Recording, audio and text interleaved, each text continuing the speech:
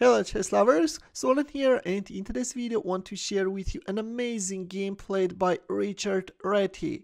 Reti is on the black side and he's playing against the future world chess champion Max Euwe.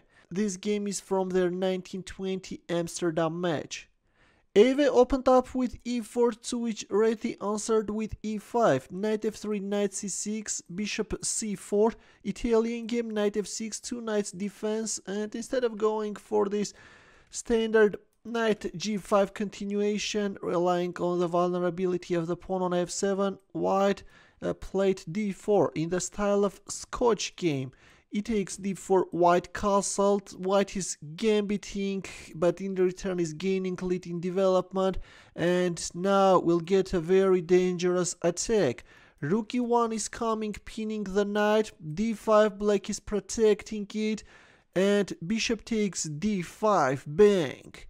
A temporary sacrifice, but is allowing white to switch into the game the knight as well with a tempo.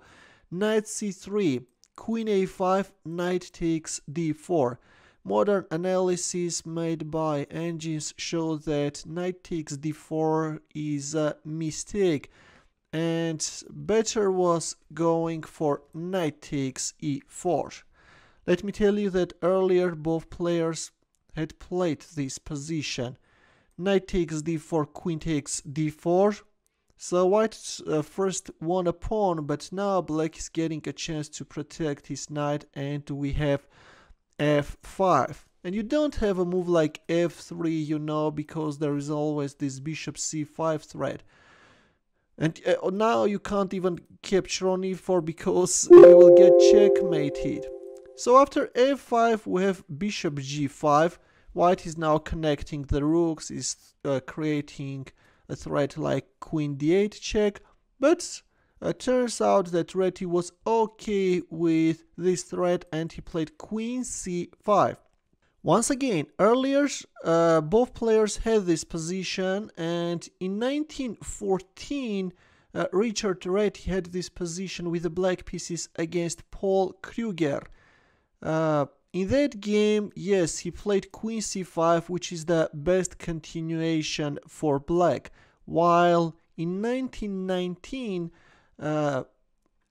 when Euwe was playing against Gerard Kroon, the latter played bishop c5 and very quickly lost the game.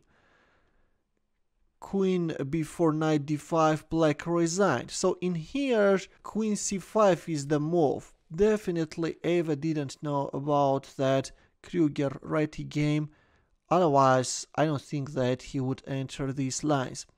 So let's see what's going to happen next. Queen c5, allowing this check, king f7, knight takes e4, f takes e4, rook a d1, and a very strong move by Reti.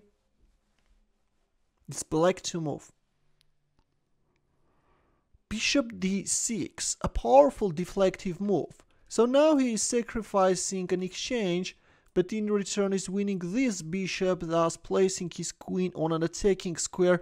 And now bishop h3 is the threat, creating both a mating threat, also attacking the queen. f4, of course, even e takes f3 is playable in here, but Reti played queen h4. Rook takes e4, and now what? What to play? Already there is a threat like queen e8 check, right? That can be really unpleasant. Yes, there comes bishop h3, another discovered attack. The second time Reti is developing his bishop with a tempo. The second rook sacrifice, queen takes a8, bishop c5 check. King h1, and now bishop takes g2. This is an amazing game, guys. King takes g2, queen g4 check, white resigned. If, for example, king f1, then check, and then checkmate. Or if I move like king h1, then this time queen f3 is mating. Just a perfect game by Richard Reti. Wanted to take a look at that combination once again. Let me reach up to move bishop d6. Yes, bishop d6, and then queen takes g5, f4, queen h4, rook takes e4, and bang! The second rook sacrifice takes, check, and now comes the bishop sacrifice. An amazing, just an amazing game which can leave everyone speechless. Feel free to share this beauty with your friends as well. In the chess puzzle for you, a simple one. The task is to win with the white pieces. As usual, we'll wait for your answer in the comment section. Thanks for watching. We'll see you in my next video. Take care.